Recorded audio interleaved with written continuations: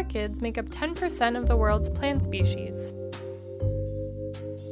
There are more than 25,000 species of orchids in the wild.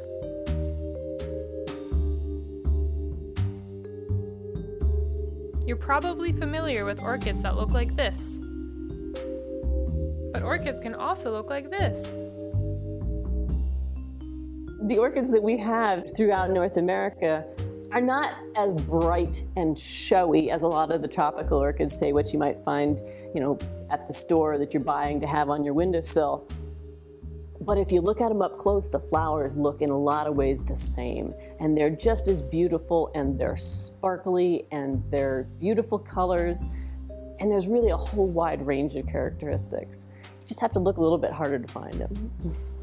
The ultimate goal is that we can assure that all of the native species in the US and Canada survive. It's very simple.